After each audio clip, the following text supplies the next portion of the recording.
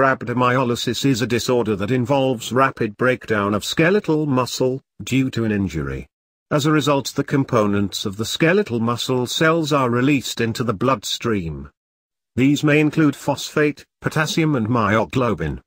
The protein myoglobin is found in the urine. However, destruction of skeletal muscle can increase the myoglobin levels in the urine, which can damage the kidneys. The skeletal muscle is a type of muscle in our body, and is made up of muscle fibers. It helps to move the skeleton and joints. The muscles of arms and legs contain skeletal muscle cells. The kidneys perform the functions of filtering the blood. But as the blood is overloaded with the byproducts, myoglobin, potassium, of skeletal muscle breakdown, the kidneys may find it extremely difficult to perform its daily task. This can result to kidney failure. Symptoms: people having rhabdomyolysis often experience pain, swelling and weakness in their arms, legs or lower back. Other symptoms associated with this disease are as follows. Dark-colored urine, abnormal urine color, blood is found in the urine. Muscle tenderness, bruising of muscles. Joint pain. Fast heartbeats. Nausea. Unintentional weight gain. Seizures. Fatigue. Over time, rhabdomyolysis can harm the lungs, leading to breathing problems. Swollen hands and feet is pointing towards fluid retention, which may be due to kidney failure. Causes: rhabdomyolysis occurs with muscle injury. There are a number of factors responsible for causing injury to muscles.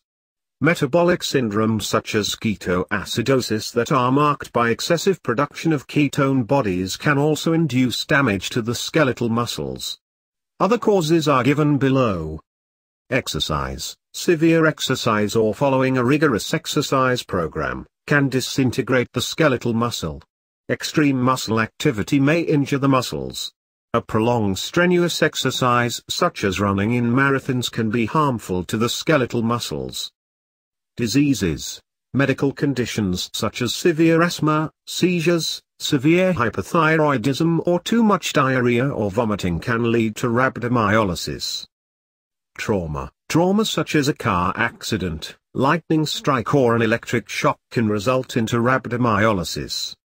Alcoholism, consuming alcohol increases the urinary rate and dehydrates the body, in turn making the muscles weak. Moreover, it hinders protein production, crucial for muscle growth. If this was not enough, drinking alcohol can also impair synthesis of testosterone, a hormone that assists in building muscles. Thus, binge drinking on a daily basis is likely to severely damage the skeletal muscles and may even destroy the muscle mass. No wonder, alcoholics face an increased risk of suffering from rhabdomyolysis. Seizures. As we all know, seizures are characterized by repetitive movement of skeletal muscles. In most cases, the duration of seizures vary from a few seconds to a minute or two. However, if seizure activity continues for prolonged periods of time, more than 5 minutes, it can induce breakdown of skeletal muscles, eventually leading to rhabdomyolysis. Heat stroke. Doing a physically taxing job for a considerable amount of time in the hot sun increases the body temperature above 104 degrees Fahrenheit, a condition commonly referred to as heat stroke. Initially, a person affected with heat stroke experiences muscle cramps and headache, but with no treatment and continued exposure to the sun, the skeletal muscle fiber may rupture, causing rhabdomyolysis. Medicines, statins given to high cholesterol patients, may damage the muscles. Statin medications often cause muscle aching. Overdose of diuretics, water pills, or aspirin is harmful, as it causes an electrolyte imbalance. Anti-cholesterol medicines, antidepressants or illegal drugs such as opiates, ecstasy and amphetamines may damage the muscles. Scientists believe that certain cholesterol-lowering drugs such as CSTA, clofibrate and gemfibrozil, may cause rhabdomyolysis. CSTA has also been linked to renal failure. Treatment.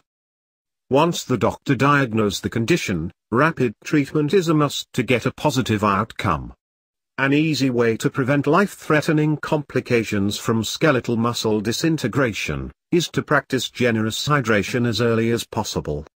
Patients are treated with intravenous hydration, where fluids are administered directly into the blood vessels via a catheter tube. This reduces the harmful side effects of myoglobin. The increase in the amount of fluids due to intravenous hydration helps the kidneys to get rid of myoglobin. Blood transfusion. In this procedure, the patient is given fresh blood via an intravenous line. Blood transfusion is done to replace the blood containing high amount of myoglobin and other substances with healthy blood. Dialysis. This is a technique in which toxic substances are removed from the blood. This method is used only when the kidneys are not able to do their task of cleaning the blood. The dialysis machine is used to filter the blood. Dialysis may be required for a short period or for the rest of the life depending upon the severity of the condition. Surgery. Surgical procedure involves cutting the tissues that cover the muscles. This reduces the pressures on the nerves and blood vessels caused by the inflammation of the injured muscle. Proper hydration is essential after conditions that involves injury to the skeletal muscle. Also, after a strenuous exercise, one must not forget to consume plenty of fluids. This is necessary to dilute the urine and eliminate the myoglobin protein out of the kidneys. With prompt treatment, severe complications can definitely be avoided, thereby increasing the chances of complete recovery.